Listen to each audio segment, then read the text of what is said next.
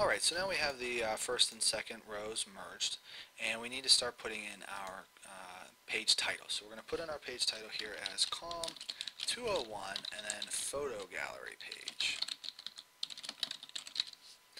And again, we're going to select this across the top here, and we're also going to put it in heading 1. Maintaining that consistency is a vital part, or the repetition as you've learned in the previous sections here on our pages. And then we can go down to our first row, and in this one we're going to show you how to put in or insert pictures or graphics, and also how to link those pictures or graphics. So the first thing I want to do is center this cell. So when we insert our photo, it's going to go into the center. So I'm going to double click again inside the second row, and we want to be under cells listed right here, and we're going to change both the vertical and horizontal here. I'm going to change the vertical to top and this to center, and then we're going to select OK.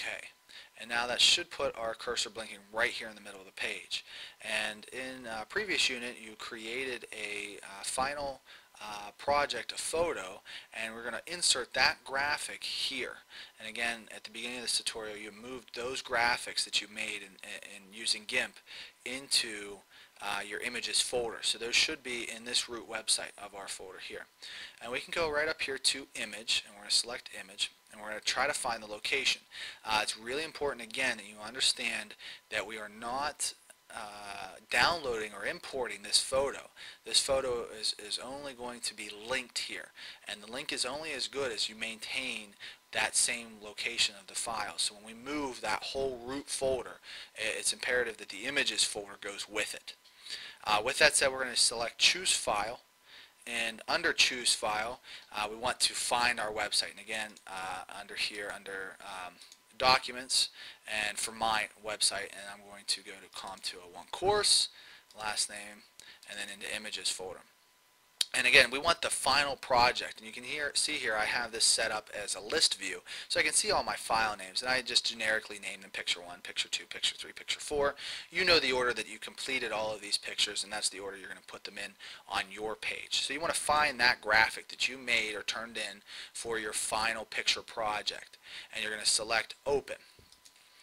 And that's going to put the file here, and you can see here images, backslash, and then COMM 201. That's the file location. So it's going to look inside the images folder and then find this file. And changing any of these things will change this link and could potentially break the link, and you want to make sure that you understand that. Under here, under alt text, again, we want to put in some type of text to display in case the picture doesn't load properly.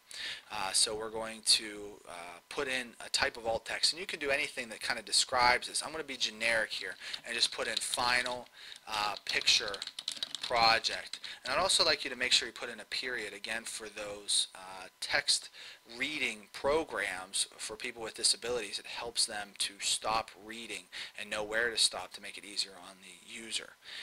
Then we want to select the Dimensions tab over here, and we're going to change this from actual size, and you can see here the actual size is really large, 500 by 300 pixels. It's going to be too big to display on our page. We don't want to do that. We're actually going to put in a thumbnail view. So we're going to select custom here under custom size, and keeping that box constrained. What constrained means is that when you change either the width or the height, it's going to change it proportionally down to make it the picture not look distorted in any way. And we're going to change this the width here to 175, and you're going to see here that the 175 is a good height, we'll put the height at a good height here at 105, and then having the width here stay at 175. And you can see here the appearance. We're not going to do anything under this. There's a concept or technique called image mapping, which we're not going to get into right now. So we can skip over that one and go right to link. And what I'd like to show you is that we're going to link from that small picture to the large one. So you can have that original one. In case someone wants to see it, I'm sure you've been on a website, you clicked on the picture, it opens up into a nice big page.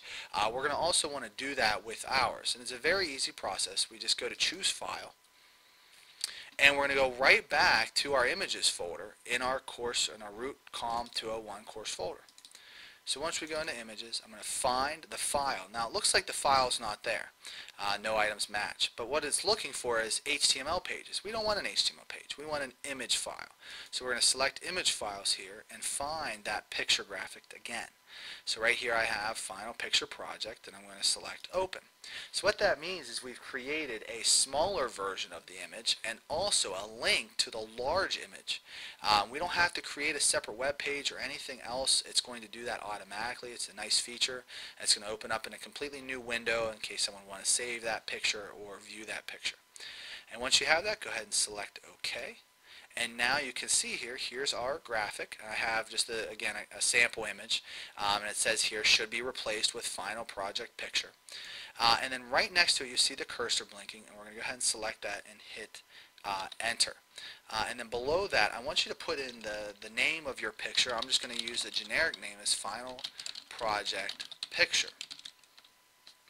Now that that is listed in here, I'm going to select it, and we're going to go ahead up to our formatting toolbar and put this in a heading 2 format. So now it's directly below here. We have Final Picture Project, or Final Project Picture, and you can put in the name that adequately describes this picture here and replaces this generic text. And I want to actually link this text to the large image of this file. So we're going to come up here and we're going to select Link. And then here I'm going to choose the file. So I can again choose File, and it's automatically opening me back up into my Images folder you can see here. And I want to go down, we're going to select Image Files, find that image, select Open, and then we're going to select OK.